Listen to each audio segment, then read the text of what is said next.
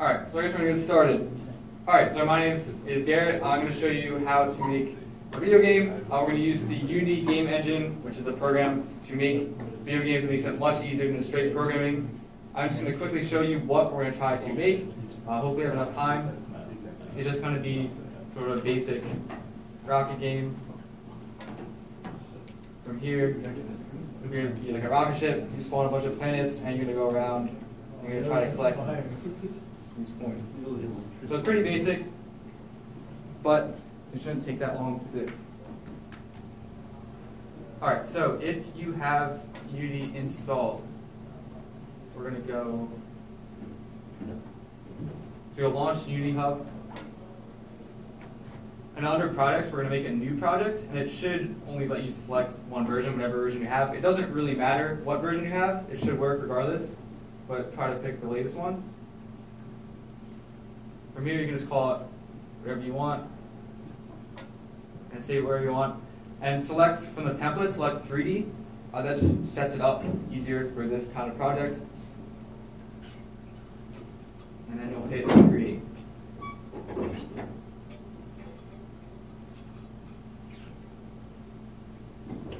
And at any time, if you have any troubleshooting or if you want to ask a question, please raise your hand. I'll try to stop throughout, help you guys out.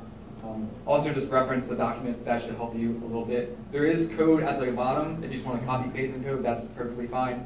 If you get lost, you can just reference that. All right, so this is what should appear. It's an empty project. I'm just going to go over a basic overview of what you're looking at. So on the left-hand side, it's called the hierarchy. Basically, this is just a running list of all the objects that are in your scene. So if, say, it's like an FPS game, it would be like your character, the NPCs, the environment, different light sources. The project view is what assets are in your project. So like your music, like your sprites or 2D art, your models, your scripts, etc. That's more on the back end. The scene view is basically a view of the game world. That's where we're going to be looking at a lot of the time, because that's where we're going to place our objects and sort of move stuff around. And then whenever we actually start the game, we would go to the game view, which is actually a display of what would come out as the final product. And then finally, there's the inspector. So if I were, for example, to click on the main camera, you can see in the inspector it gives us several properties, like the transform, which is basically its sort of properties in 3D space. There's a couple other components that we're going to mess with later. So is everyone at this point that just have an empty project? We're ready to go? Good. All right. Cool. So the first step, what we're going to do is we're going to make our player, which is going to be the rocket. So what we're going to do is we're just going to organize it a little bit. We're going to make some empty game objects, which is really just for organizational purposes. What we're going to do is on the hierarchy view, you're going to right-click. This lets you select different things to make. We're just going to go down to create empty, and it'll create an empty game object. And we're going to rename it. You can either go to the inspector and rename it here, or you can right-click, rename. We're just going to call it player. We're going to make another empty game object, and we're going to make sure it's a child of the player. So a child basically means it's connected to the player, and we're going to do that for the model of the player, or of the rocket. So here we're going to child it, and we're just going to call it model. And then we're just going to make sort of a makeshift looking rocket. Unity doesn't have any sort of pre-built 3D modeling capabilities, but they do have 3D models that we're going to make kind of look like a rocket. So now we're going to go right-click 3D object. And we're going to start with a capsule. So here also, if you double-click on the hierarchy, it will zoom in on whatever currently you have selected. So this is going to be the main part of our rocket. We're also going to add a cube. And then using this gizmo here, you can click and drag to move that down. We're just going to make that sort of like the engine of the rocket. So we're just going to start with that. That's going to be our basic rocket. We're going to make it look a little bit prettier. We're going to add some materials to it. And materials are basically just sort of changing the way things look. So if you go to the product view, you right-click, create, and then there's material right down here. Hit material, and we're just going to call it an arbitrary thing. I'm just going to call it rocket mat. So the project view, this should be down at the bottom of the screen. Just right click, create, and material. And you can just call it whatever you can call it, rocket mat, that's what I just call mine. And if you click on it in the product view, you can see it gives you several properties in the inspector. What we're just going to do is we're going to go to the albedo, click on that white color. It'll pop up with this little menu. We're just going to change the color to sort of a grayish color. Or you can change it to whatever you want. Exit out. And what we're going to do is you're going to click and drag from the product view. You're going to click and drag the material onto the capsule and then onto the cube. So that should change the color. So you can see if you click on them in the inspector, it has this new material. So you just click and drag onto there. All right. So has everyone got that? Good. Excuse me, how do you get the sphere again? Like the sphere. So if you want to spawn objects on the hierarchy view, you would right click and go down to 3D objects and it lets you select. So I just did a capsule and a cube. You just make it whatever object you want. And it's like the material. Is the material also how you add like textures and stuff? Yes, yes. So if you want to add textures, for example, this albedo map, this is where you can kind of select how it looks. So I can make a checker pattern. So that's how you do it, yes.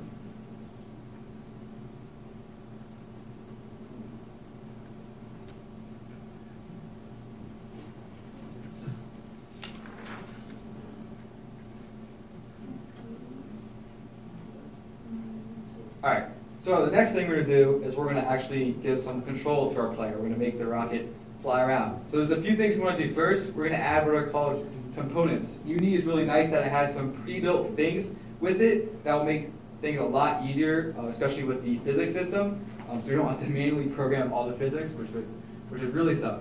So what we're going to do is we're going to go to Add Component. From here, I want you to type rigid, and it should come up.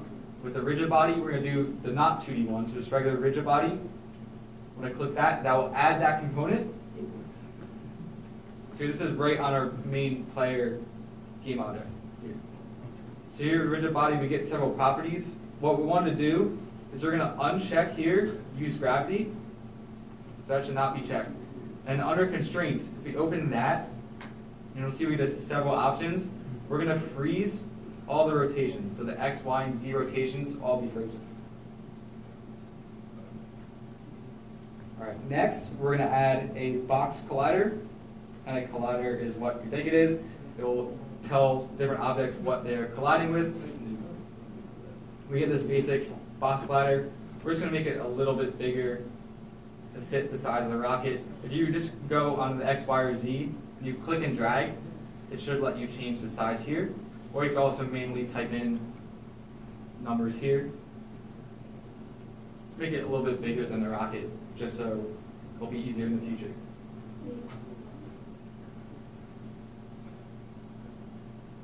So we should have the rigid body. Where do you click to drag it? So if you mean the boss collider? Yeah. So if you go down the size here, and you hover over either the X, Y, or Z, it should give you this little icon. And if you click and hold, and drag your mouse left or right, lets you make it bigger or smaller.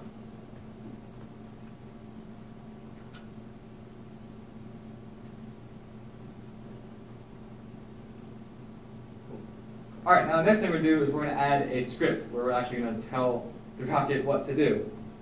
So here we're going to go down to Add Component again, and we're going to go down to New Script. You're going to click that, and we're going to make our own script. So we're going to make a script, and we're going to call it Player Control.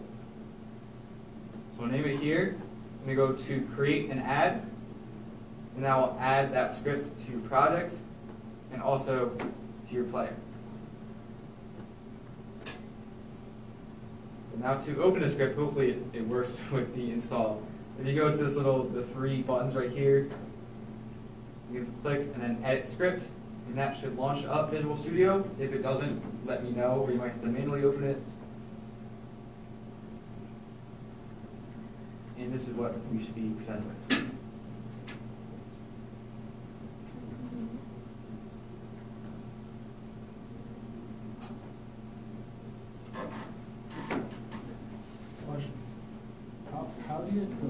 just the rocket map to the components? How do you get the scripts component? Here. If you go, so back here. So you can just add component, and then if you scroll down, there's the last one's new script. You just click that, and then just name your script whatever you want. For the first one we're doing is player control, and then after you name it, create an ad, and that lets you edit it.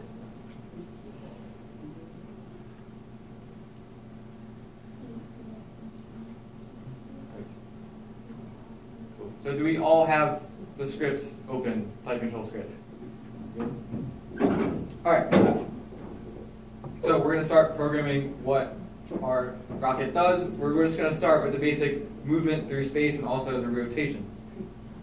So to start, we're going to, for show of hands, how many of you have no programming experience? Okay, that's okay. We're not going to do some insane stuff, but I'll try to explain as best I can. It's going to be pretty basic, but if you generally know some programming, it should be fine for you. All right, so we're going to declare a few variables. We're just going to make it easier for us to change things later. So we're going to do at the top, so under class, right above these methods here, the start and update, we're going to declare a few variables. So we're going to type public, float, we're going to call it rotate speed. And then we're going to make another float, public float, called thrust speed.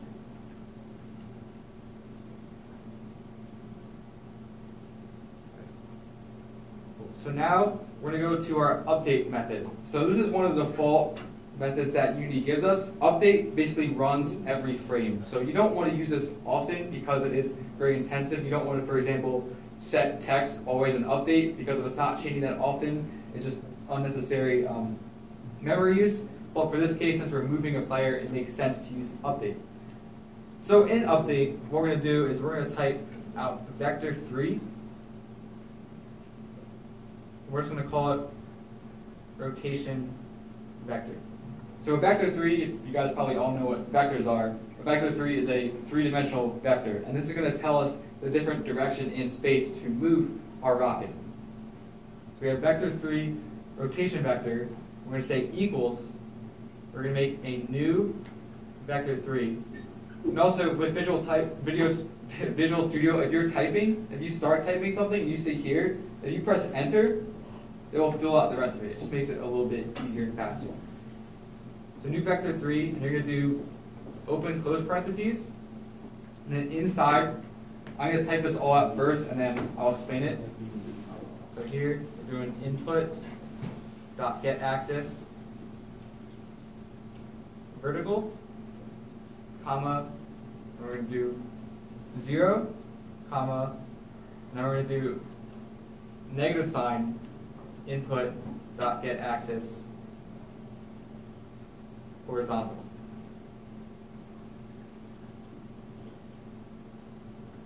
So what this means is the new vector3 is assigning the vector in the x, y, and z coordinates. And the input.getAxis is Unity's system for taking in input from the player, which is really nice because this getAxis vertical, they have some pre-built axes. So for example, if you want to move with W, S, A, and D, and also the arrow keys, this takes in both. So you can use whatever one you want, which is really helpful.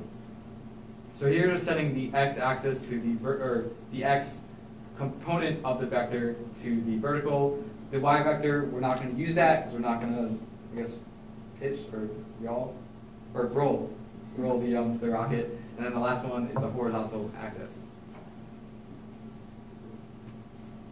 All right, so next, that just gives us a vector, but we actually need to move the rocket. So what we're going to do is we're going to type out transform dot rotate. And this is basically telling whatever object the script is assigned to rotate by this vector. So inside rotate, you're going to type out rotation vector, and you'll do comma, space, dot self. So basically what it's telling the object that's assigned to the script is that it's going to rotate based on this vector, and space.self is basically saying it's a local rotation as opposed to the world space. So no matter where a rocket moves, it's going to rotate relative to the rocket, not to the world. All right, cool. All right, so the next thing we're going to do is now the rocket rotates, but it doesn't move anywhere. So we want to actually make it move instead of just rotating in a still space. So here, we're going to add a little conditional. So we're just going to make it so that the rocket will only move when you're pressing the space bar, just to make it a little bit more fun and have a little bit more control. So we're going to add a conditional, we're going to add an if statement. So we're going to type out if, you're going to do input dot get key, and inside parentheses, you're going to type out keycode dot space. So this is going to run every time the space bar is held. So it'll keep running when the space bar is held. Then you're going to add your curly braces. And then inside the if statement, you're going to do transform dot translate, which is the same idea as rotate, except you're actually moving it, not just rotating it. And then inside translate, we're going to do a new vector 3. And then you're going to add the parentheses. And then inside this vector, the first one's going to be 0, comma, and then you're going to do thrust speed, which is the variable we declared earlier, comma, 0, and then semicolon at the end. So with the rocket, we're only going to move one direction. The thrust goes down, so that's the only way we're going to move. The rotation vector will take care of the rest.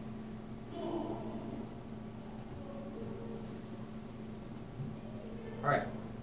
So now that's what we're going to do for now. If we go back to Unity, we can see that under player control in the inspector view that we have these two variables displayed. And they default to 0, but we don't want it to be 0. So I just found some arbitrary numbers. We're just going to set the rotate speed to 2, and the thrust speed to 0.3.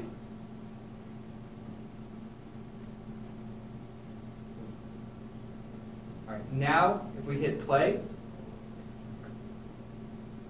you'll be able to see your rocket, and if you hit the space bar, it goes on screen. So that works, it works, but that's not what we want, because now the camera's just in still space, and now we can't see where we're going. I guess we could, maybe we can see it, there you go. But that's not what we want. So what we're going to do is we're going to take the camera and parent it to the player object itself. So wherever the object goes, the player object goes, the camera will follow. So here, what we're going to do, just to make it a little bit easier, I want you to go to the Game tab. You should see it here. If you don't see the Game tab, I want you to go to Window, and then General, and it should say Game. So you open that up if you don't have it. And what's nice about Unity and this sort of program is that you can sort of move around these different elements. So I can make this bigger or smaller, and I can also dock and undock stuff. So what I'm going to do is I'm going to drag this game view. I'm just going to drag it into this corner here. And it'll let me see both the scene view and the game view.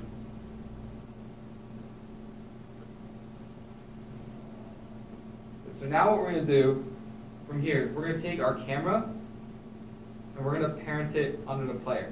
So just right under the player here. And we're just kind of position it a little bit. It doesn't matter exactly. You can kind of just leave it here. But I'm just going to change it a little bit.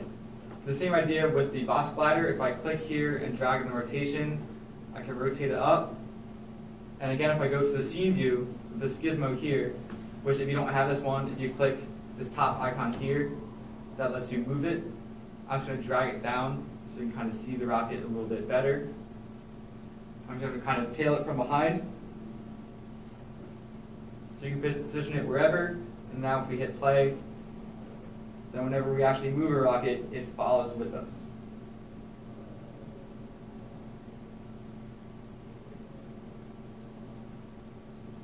All right. So is everyone good up until this point? We good? How did you do that again? For the camera? Yeah.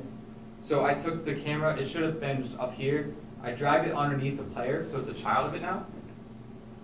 And then just to move it around, you can either just manually move these values by clicking and dragging where the position and rotation is, or you can also go to the scene view here and just drag around this gizmo and then just move the position like that. It doesn't. You can just leave the camera honestly where it is, but the sort of back view just looks cool to me.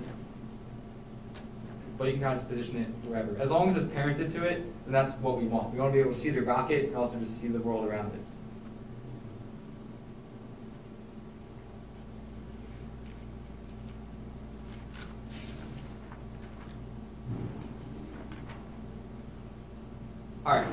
So the next step is that the world's pretty boring right now. So what we're going to do is we're going to add planets. And we're not just going to place planets. What we could do is just spawn a bunch of, or make a bunch of objects. Here, going right click, 3D object, and then say sphere. And we have our so-called planet. And we can just kind of duplicate this and move them around. But that would take a while, and for some games that might be a cool thing. We're going to do something a little bit differently. We're going to randomly generate a bunch of planets in the world. We're going to make them different colors, different scales, and just to make it so each time every player runs the game, it will be different for each player. So here we're going to start by actually making what our planet, we're going to call it a prefab, which is sort of like a template. We want to have one planet that is similar, or rather, that we're going to base off of all the other planets, so that whenever we spawn them, if we want to change one, it will change all of them, which is way better than manually changing each one. So here, if you didn't do that yet, you just go right-click 3D Object Sphere, and I'm just going to rename this to Planet.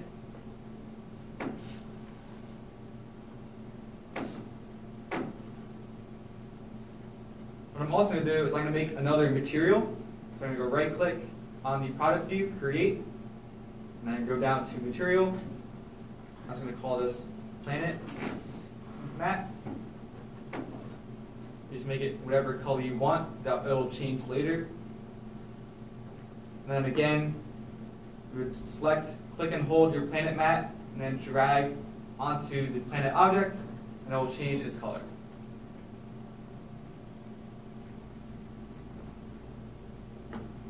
So now what we're going to do is we're going to set up the script that actually spawns all the planets. And we're not going to put it on the planet itself, because although it would work if we have this one planet and then that planet spawns another, and so on, it's not that efficient. So what we're going to do is we're going to make what's called a game manager, which is a central object that handles a bunch of different stuff like that. It's not on individual objects. So here what we're going to do is we're going to go to the hierarchy, and you're going to right click, and we're going to make another empty game object. And we're just going to call it Game Manager. Now I just like to drag it up to the top, it doesn't matter. And then on this Game Manager object, we're going to make another script. So we're going to go to Add Component, scroll down to New Script, and we're going to call this one Spawn Planets.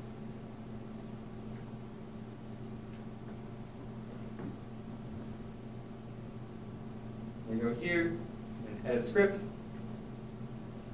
and we should be here. Alright, so in this script, we're basically going to tell the game that whenever it starts, we want to randomly generate a bunch of planets. So what we're going to do is we need to reference our planet that we made from before. So we're going to go here, and we're going to type public, and we're going to make a game object variable, which is built in with Unity. We're going to make a public game object, and we're going to call it planet prefab. Is there any reason why it's public instead of private or protected?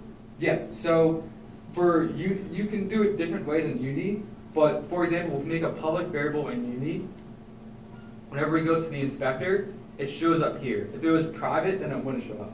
So what we're going to do later is we're going to assign whatever this planet prefab is. We're going to click and drag it, so it just makes it visible. It's a lot easier to manage stuff whenever you actually want to assign stuff. That's a good question. Cool. All right, so now we're going to make another variable. We're going to call it public int. We're going to call it number of planets to spawn. A little long, but we know what's doing. All right, so now in the start method, we're going to make a for loop, which, if you don't know, is basically just a way of iterating through a list of numbers. We're just going to iterate through the number of planets, so that each time it iterates, it's going to spawn a new planet. So here for loop, you're going to type for, and in parentheses, we're going to do a basic for loop, type int I is equal to 0, semicolon. You're going to do I is less than number of planets to spawn, semicolon, and then I plus plus, which means we'll just increase I once it's over. We're going to add our curly braces, and then inside here we're going to add a bunch of things to spawn our planet. The first thing we're going to do is we're going to set the position of our planet. We don't want the planet to be in a specific position, because if we add the same position each time, it's just going to spawn on top of each other. So we're going to generate a random position. So first we're going to do that vector 3 again. Vector 3, and we're just going to call it pos, short for position, equals new vector 3. And what we're going to do here is we're going to generate a random number in space. So we're going to type out inside here, we're going to do random dot range, and in parentheses, we type negative 1000 f, comma 1000 f. So what this is doing, it is generating a random number from negative 1000 to 1000, and that's going to be used to place our planet in space. So each time it iterates through this loop, it will generate a new random number. So hopefully no two planets will spawn on top of each other. It could happen, but more likely not. So because of the vector 3, we need to assign 3 of these. So you're going to do comma, and here you can just copy this, and I'm just going to paste it 2 more times. So in the x, y, and z position is going from negative 1000 to 1000. The next thing we want to do is actually we want to spawn our planet. And Unity has this built-in function called instantiate, which actually makes the object. So what we're going to do is we're going to reference it as well. So you're going to type in game object, and we're just going to call it planet. This is just a local game object for what we're going to reference later in this for loop. And you're going to say equals, and you're going to type instantiate. So this is actually spawning our object, but we need to set a few parameters first. So in parentheses, you're going to type the first parameter is the actual object itself, so which is going to be our planet prefab. Here you do comma, and you type in pos, which is your position vector where it will spawn in space, and comma, and the final one is the rotation. It doesn't really matter for these planets. What you're just going to type is called quaternion.identity, which is basically shorthand for 0, 0, 0 rotation.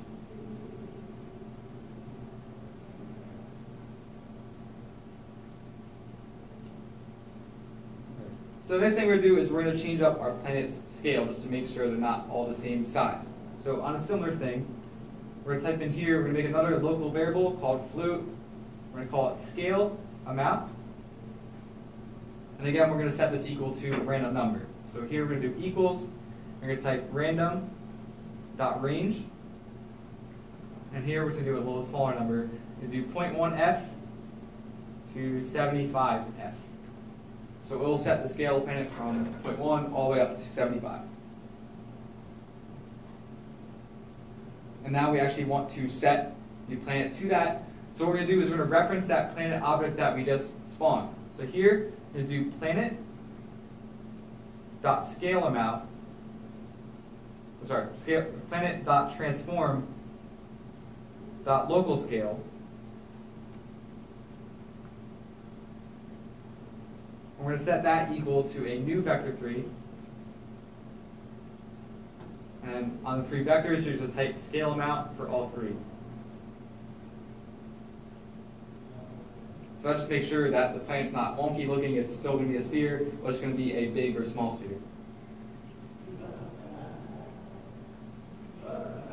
And the final thing we're going to do with the planets is make them different colors, which I think looks kind of cool. Unity has this built-in system for generating colors. Colors are usually just combinations of different numbers, values. They use RGBA, there's CMYK. We're just going to do a basic one. We're not going to mess with the alpha value. So here we're going to make a local color. So you're going to type in color, and we're just going to call it random color. We set that equal to a new color. And in parentheses, we're going to generate a random number again. The color values go from 0 to 1, so that's what we're going to generate. So here we're going to type random.range, and you're going to do 0f to 1f. And just to clarify, we're typing f after numbers because that makes sure it's a float. If I just did 0 to 1, it would literally just generate a number either 0 or 1. And we don't want that. We want a range between 0 all the way to 1. We want like 0.5, 0.25, so which is what the f does. And we're just going to make sure to do that for all 3. We don't need to enter the value for the alpha. It will just default to 1 if we don't put it.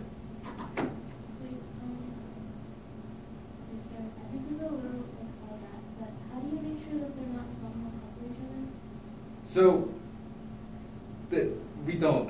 Oh. They can. So it's generating a random number each time for where it's in position. It's generating from -1,000 to 1,000. Oh, like, so if you wanted to connect that, you would store it in the list and check the list? Yes, yeah, you could. But we're not doing that. There is a chance that they could spawn on top of each other, but yeah. Okay. All right, so now with our color, we're going to actually assign it.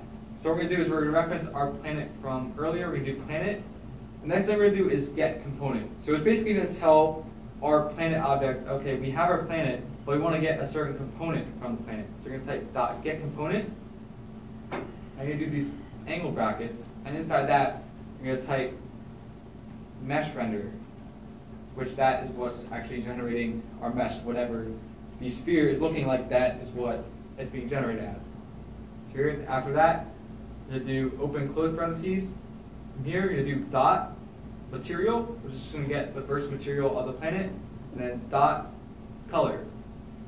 Now we're going to set that equal to our random color.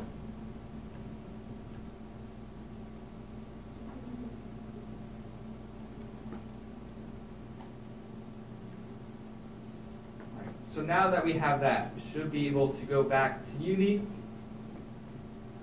And what the first thing we need to do is assign our planet prefab. So prefabs, what we're going to do is we're going to store that in the product itself. So all we're going to do is we're going to take our planet object we made here, and you're going to click and drag it into the product view. That will create it as a prefab. So what it allows you to do is open prefab, and you can edit it here, and that will make the changes to all the objects in the scene. So you don't have to manually set it for each one. It will just change it for the one, and it will change it for all of them. What is a prefab?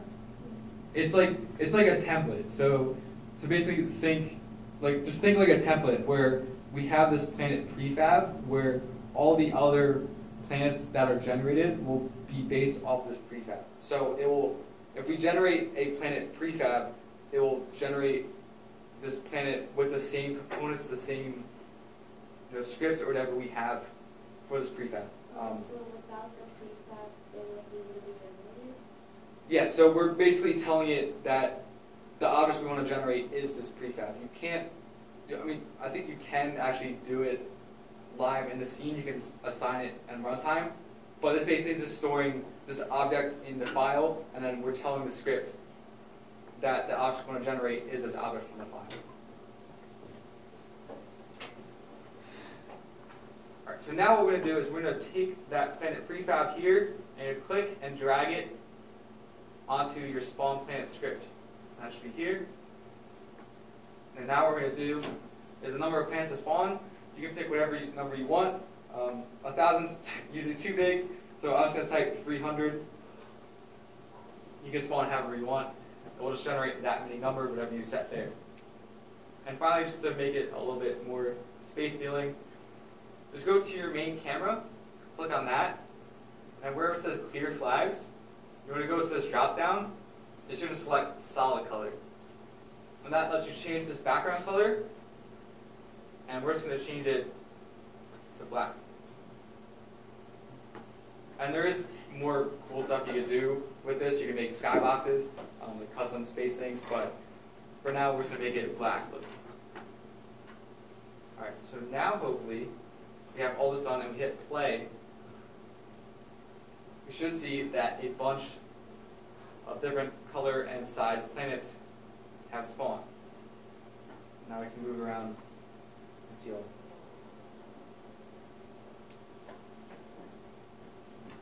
Alright, so has anyone had any trouble with that? Or are we good? Good? You good?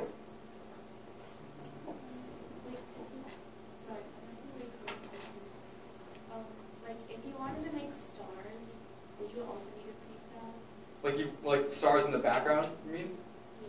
Yeah. Yeah, so you can generate it the same way. You can make stars like this. You can do the same thing with the prefab, but if you want to make it like, I would do it with the skybox, and I would just put stars in that. That would just be like you manually painting that skybox. But yeah, so same idea. If you wanted to spawn anything, you could just do it exactly the same as the planet prefabs.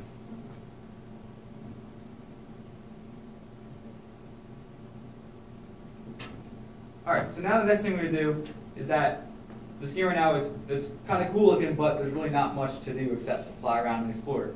So what we're going to do is we're going to add something to do. We're going to add these coin collectibles that you can go and pick up. So here, we're going to make another prefab. We're going to call it coin. So here, you're going to right-click 3D object, and we're just going to make a cylinder. And what you do, you can drag it wherever, it doesn't matter. We're just going to scale it down. So you can either manually scale by clicking and dragging here, or if you go to, if you hit R or go to this gizmo, it lets you scale it different directions. So we're just going to make it look a little bit more like a coin.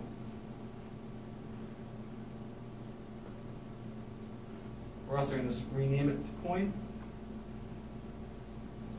And we're also going to give it a material. Again, go to Project, right-click, Create, and Material. I'm just going to call it Coin Mat. And I will just make it yellow. And the same thing again, you're going to click and drag onto your coin.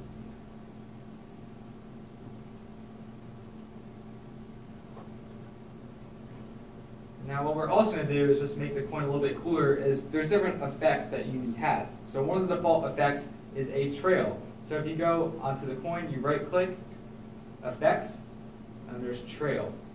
Now it should make a trail a child of that coin. So you can see what the trail does. If I, for example, to move this coin, you see that there's a trail behind it. What we're going to do is we're just going to add a little bit of flair to it. We're just going to change the color. If you click here, and we're going to click this bottom one on the left. Here, I'm just going to change the color to sort of that yellow color. And then this other side, what I'm going to do is I'm going to go to the top right one, and that lets me change the alpha value or the opacity. So I'm just going to bring that all the way down so it sort of fades out the trail as it's going. So now you can see if I were to move it, it's yellow and it fades out.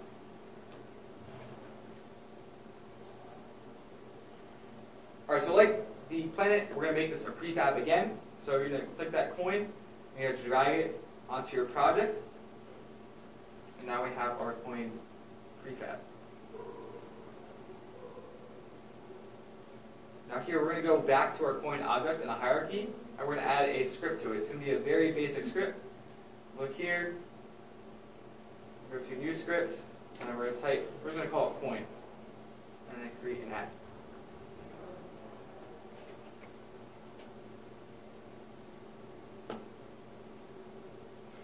Alright, so now we're going to go here, edit, script.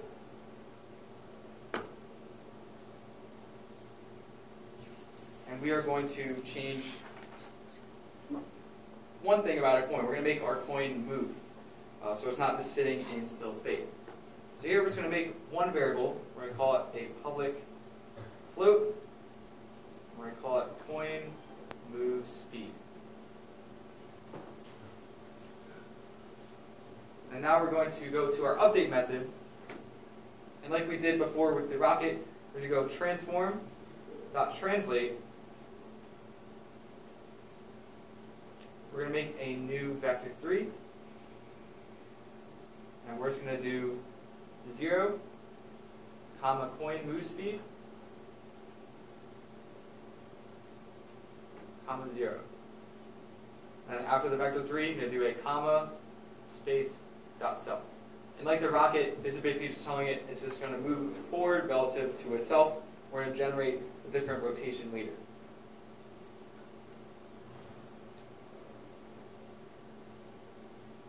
So now if we go back to Unity here, we can select our coin move speed, and we're just going to set it to something like 0.1. Now another great thing about prefabs is just change some stuff to it. But now instead of actually having to go into and copy the stuff into the prefab, what you can do is with the objects in the scene, where it says overrides here, if you click on that, it tells you the things that you just changed about your prefab from the original. What we're going to do is just going to click Apply All. So that makes sure that every coin that is now generated will be exactly like this one.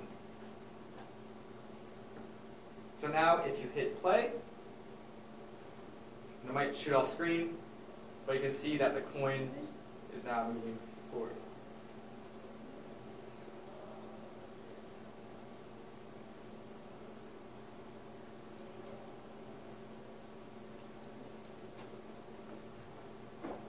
So again, with our plants, we just don't want to spawn just every single coin before, we just want to randomly generate it.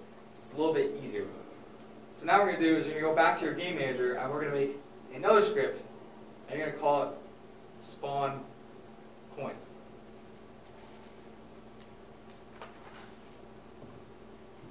Our new script. Let's kind of go to edit. Also, just for the sake of time, if you guys want to go to the planetarium show that starts in like 9 minutes, but you won't offend me if you want to go to that. But if you want to stick around, I'll try to finish this as well.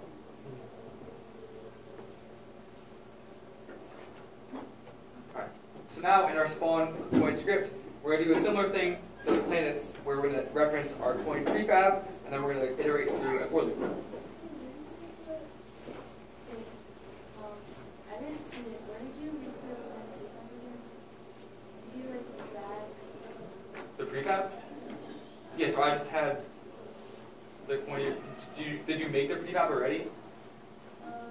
I tried to drag it and it didn't make a prefab. Did you drag it into the product view here? Yeah.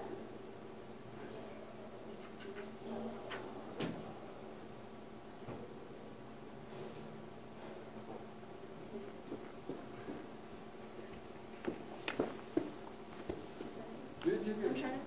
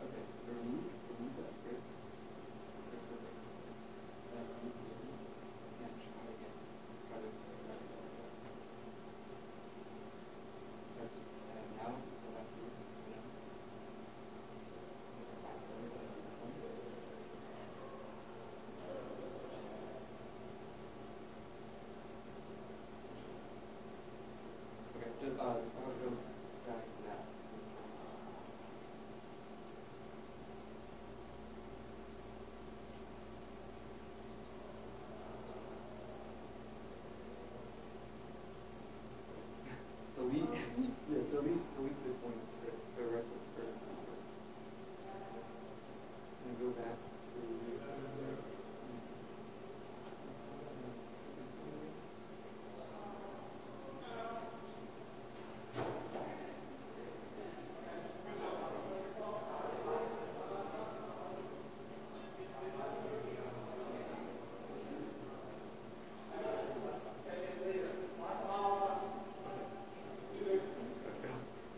You're good, you're good.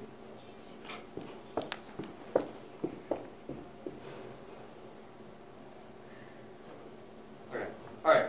Now we're going to spawn our coins. So if we have our spawn coin script in the game manager here, we'll just edit that. And again, like the planets, what we're going to do is type out public game object. We're going to do coin prefab. Now we're going to make another public int number of coins to spawn.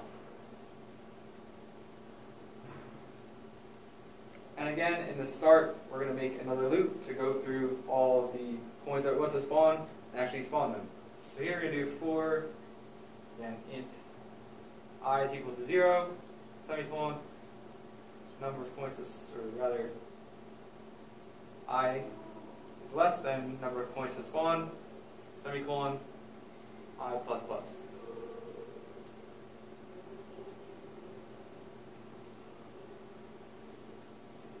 Alright, so again, we're going to set it a random position in space. We're going to go to vector 3, call pause, is equal to new vector 3. And then we're going to do random.range. And we're just going to do negative 100f to 100f. And just going to do that for all three values of the vector 3.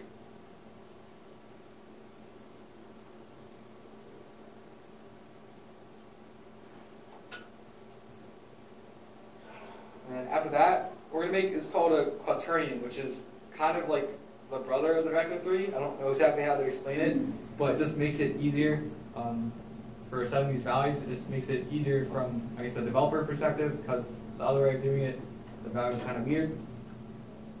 So we're going to type out quaternion. We're also going to call it rot, short for rotation, is equal to quaternion dot Euler, or Euler, however you pronounce it. And again, we're going to do a similar thing. We're just going to generate a random number from 0 to 360. We're going to do random.range, 0f, comma 360, f. And we're going to do that.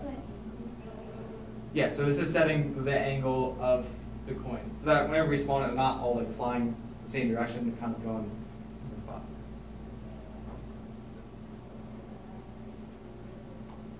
And then the last thing we'll do is we're actually going to spawn our coin. So again, we don't really need to make a reference to it. Just go instantiate. And from here, I'm going to type the first one is the coin prefab itself, comma, that position vector, comma, and that rotation quaternion.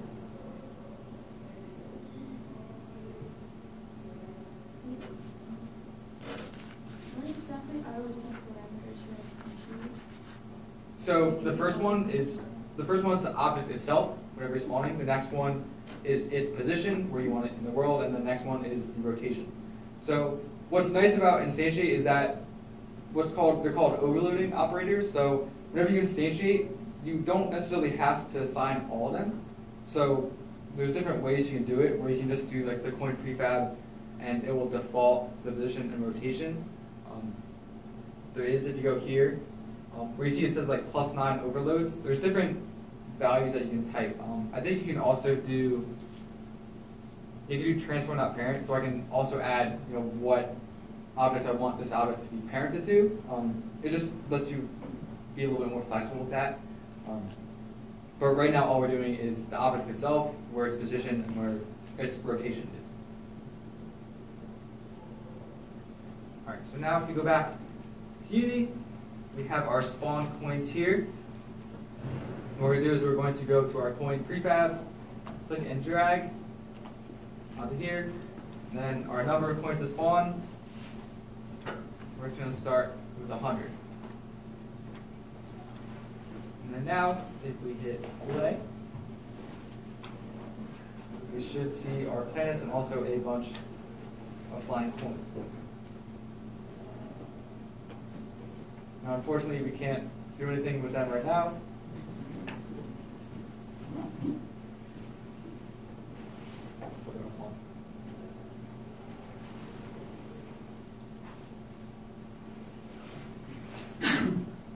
Plus, Oh yeah, like doing stuff with the light.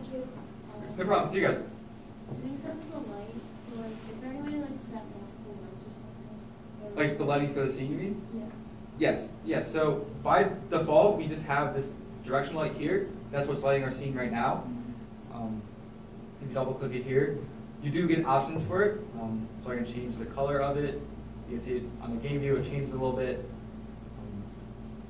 You can also, as well, right click, light, and you can select different light options. There is plenty of lighting options. I'm going very basic, but if you really get into Unity, there's some really cool lighting stuff, like very like photorealistic. But it does take a lot of work and a lot of skill that I'm not there yet. But it does let you do a heck of a lot of lighting.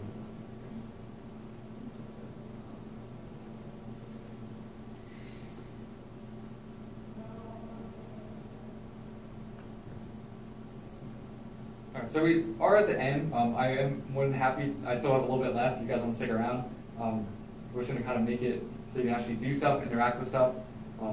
but if you're done, then feel free to go. But we're just going to add it so that you can actually collect the coins and also destroy the planets as well.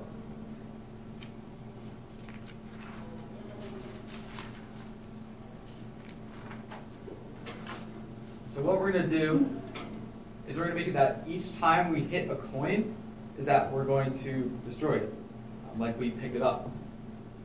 So here what we're going to do is we're going to go back to our player, and you're going to edit that script.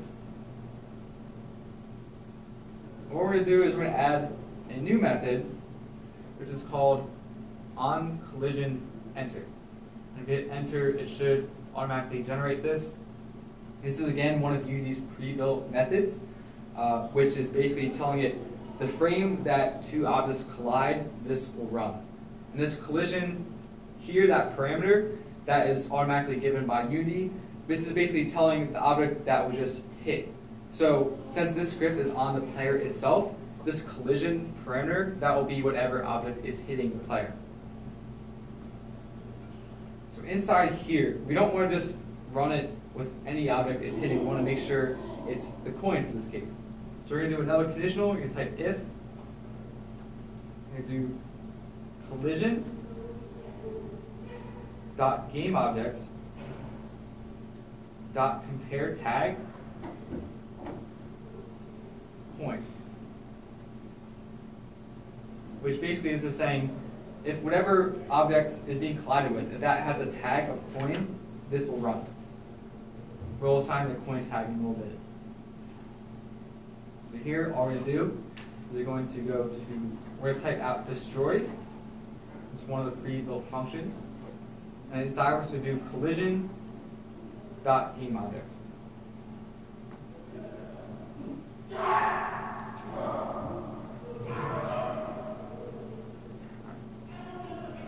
So now if you go back to Unity, what we actually need to do is we need to assign the tag to our coin. It has a name coin, but doesn't have the tag coin, which is a little bit easier for controlling stuff.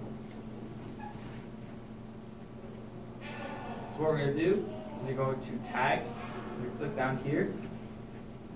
There's a combo. And we're going to go down to add tag.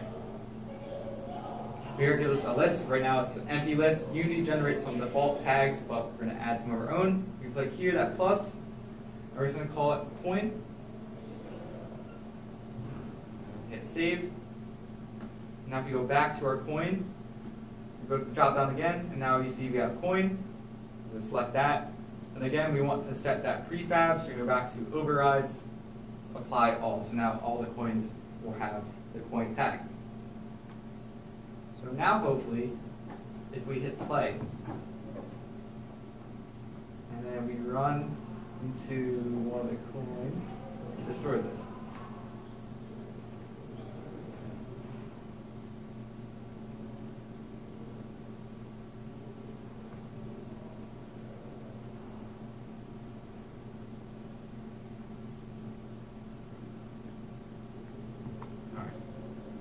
All right, so the last thing we're going to do is we actually want to have some visual representation, because we can destroy the coins and see that we did, but we're really not getting much feedback from that. So we're going to add a little bit of a score, which is going to keep track of how many coins we collected.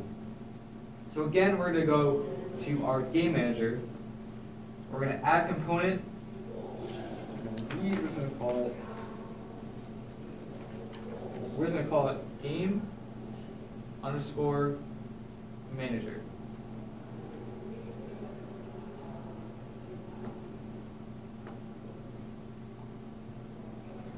To edit that script.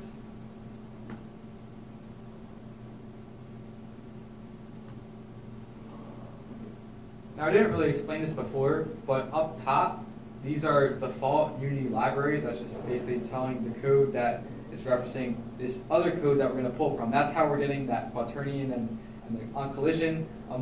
We're programming in C#. I probably should have said that earlier, but that's the language we're programming in, and that has default libraries.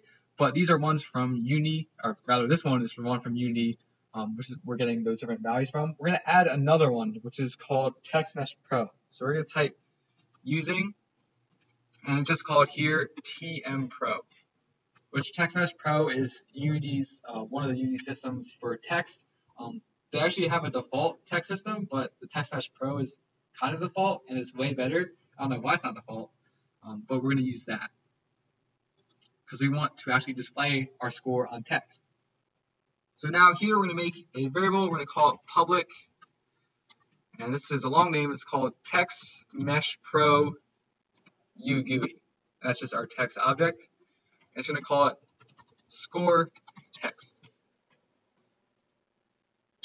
Now next, we're going to make an int, which is actually going to be our score. So public int score. Now in start, as soon as it runs, we just want to set our score text to a default value, which if the score starts at 0, we're just going to set it to that. So what we're going to do is we're going to get our score text object dot text, which is the actual text of it, is equal to score dot toString and in parentheses. And score dot toString is taking that score int value and is converting it to a string value, which it should be the same regardless. Now what we're going to do is we're going to make another method. Like I said before, what we could do is we could go here and just do the same thing in update, but that's not very efficient. Is that the score will change over time, but it's not going to change every frame. And just to have that running every frame, it's really memory intensive, and you don't need that. So what we're going to do is we're going to make a function that only runs whenever the score changes. So instead of putting an update, we're going to make a new method. We're just going to call it public. And we're going to call it, public void, which is returning nothing. We're going to call it change score, and open close parentheses, and open close curly braces. From here, we're going to increase our score by 1. So you're going to type score. This is just the shorthand version. You're going to type plus equals 1, which basically adds 1 to the current score value. And then again, this is whenever we're going to reset the text. Use copy and paste from above. Score text.text is equal to score.toString.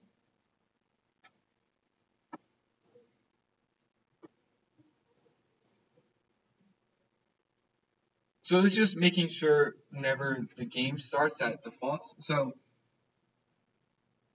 I will more explain it in a second. So what we're going to do is we're actually going to make our text.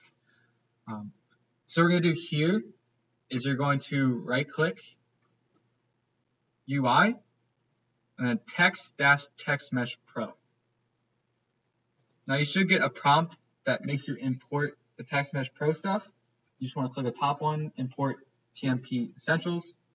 That will download.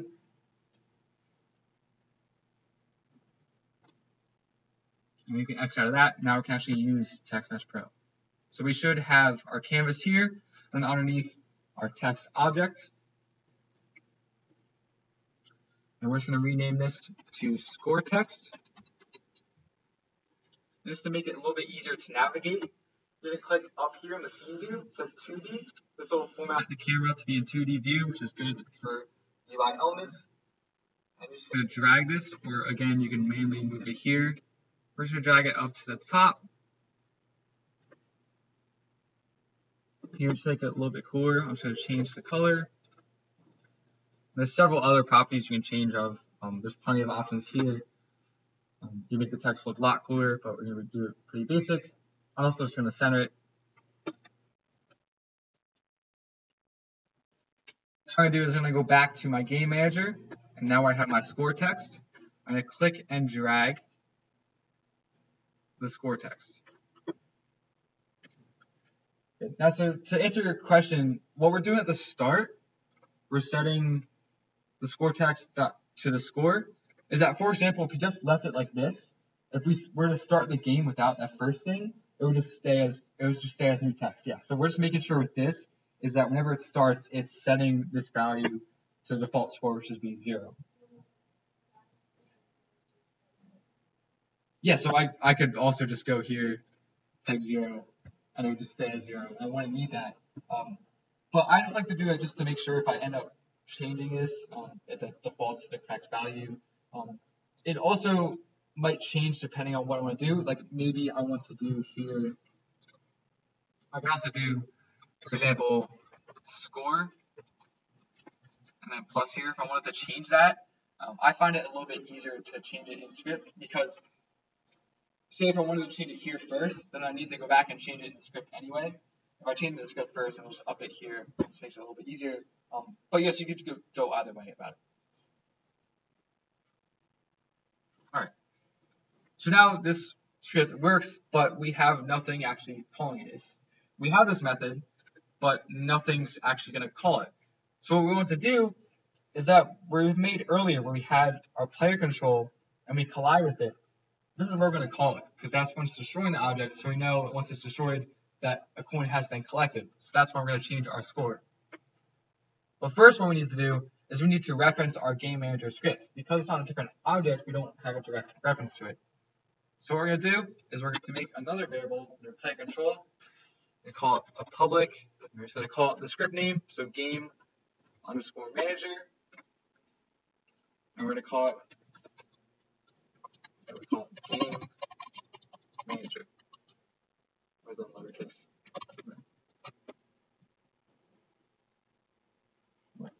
So actually what we're going to do is we'll kind of almost to go by the question. We're, for example, going to make this one private.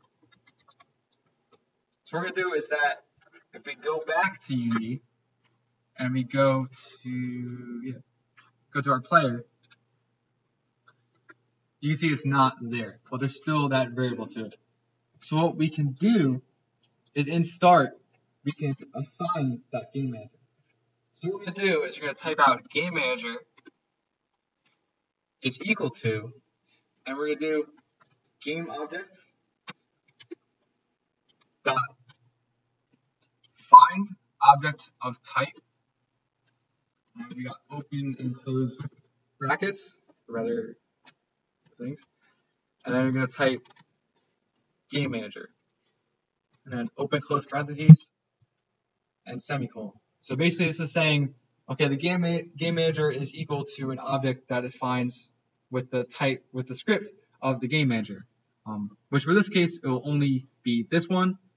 So as soon as it starts, it will assign this. Now this works, and that's fine. And depending on your game, if you have a central game manager, this is perfectly fine to do. However, this is one of the more intense operations where this is not something you want to do and update, because that would just be very intensive. If it's going through and finding this object multiple times, it just adds a lot to the memory. But you can perfectly do it here, and this just guarantees that it's assigned to this game manager. If you only have one, that's definitely going to be this one. So there's different ways of referencing stuff. There's not necessarily one best way, but there is bad ways. But this is not, how we're doing it is not a bad way. And so the last thing we want to do is we're going to call that function from the game manager. Now that we have a reference to it, we can call that function since we made it a public function. So here we're going to type out game manager. And this should be the variable name, not the script name of the game manager. Dot change score, open close parentheses, and then semicolon. Now if we save, we'll go back here. If we hit play, see how I set my score, it just says score and equal to 0. And now if I go and collect a coin, it's now 1, which I didn't change it. I didn't change it here, but now it will properly update. So we get another, a 2, and we collect as many coins as we want.